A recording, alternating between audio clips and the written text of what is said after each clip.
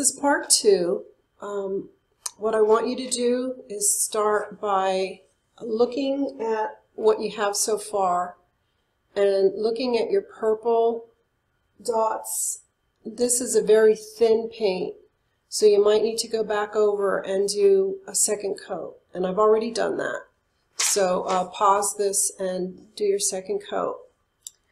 Now the next thing is you should have 4 inches of these colors, and you'll see from inches 4 to 6 will be our next colors. So I'm going to keep that there, and we're going to begin putting our next colors across the canvas.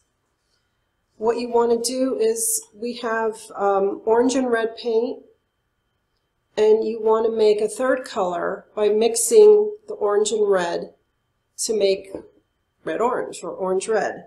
So get your cup and pour it in and mix less red and more orange. And then take the back of your paintbrush and mix the two together. Get a good mix on that. So for these 3 colors, we're going to begin making dots across the page. So let's start with red.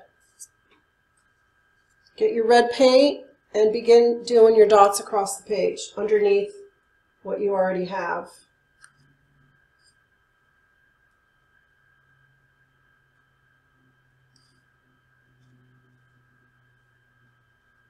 You'll notice the red is a very thin paint, like purple, so you might need a second coat on this.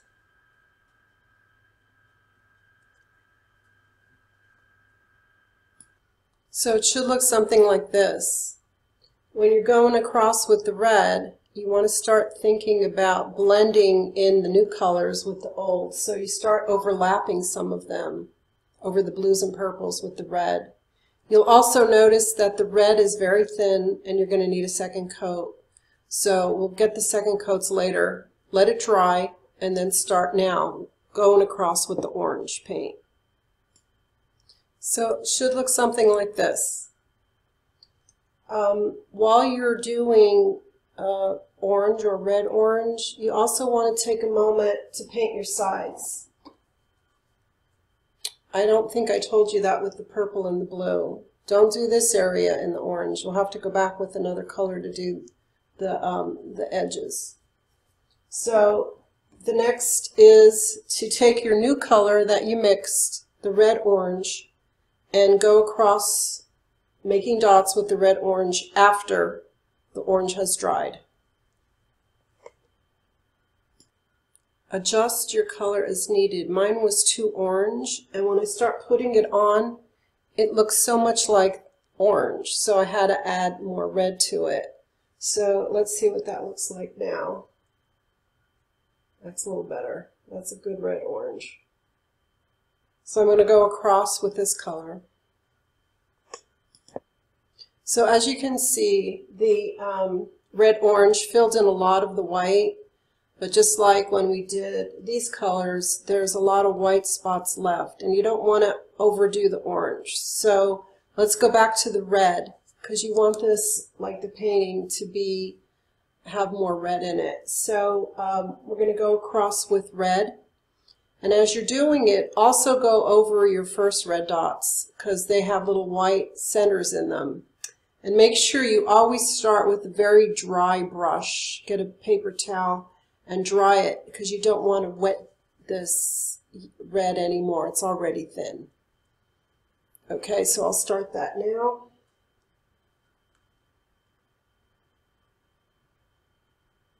And you want to think about filling in those white spots. So I went across doing the red, and it's still very wet. What I want you to start thinking about doing now, as you see in the painting, there's a transition. It's not like blue stripe and red stripe. We have to blend the blues and the purples with the reds and the oranges. So while you still have your red paint, go back for about 1 inch, from inches 3 to 4. And you're going to do some random red dots across there. Not a lot, just some, because then we're going to go back with the red and then again with the red and the orange. And I'll show you what I mean. So you're going to just put some red dots across here. My dots aren't coming out very good right now.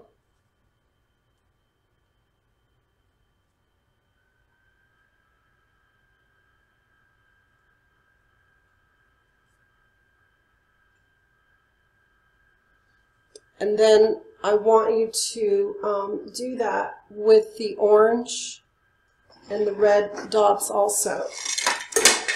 So you see the transition of what that looks like behind that tree.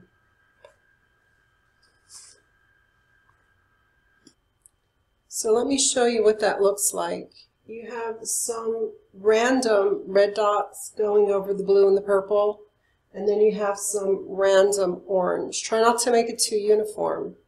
Try to make it just here, there, and everywhere. And then look at your painting, stand back and see, like, where do I need more orange? So you see I don't have any orange in this area, so I'm just going to go back in and just place a dot right there, because I want that to blend. And then I went through and did the white spaces with the orange, and I'm going to go back with red orange and put some of that in to blend it.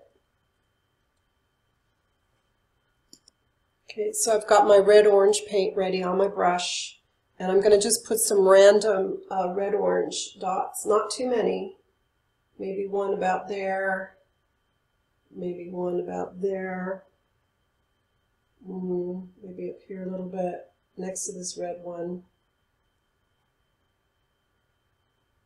just to blend the two. Then I'm going to look over and see if I have any white dots that I could get covered with this color, and I do. I have one right there, and I got one there.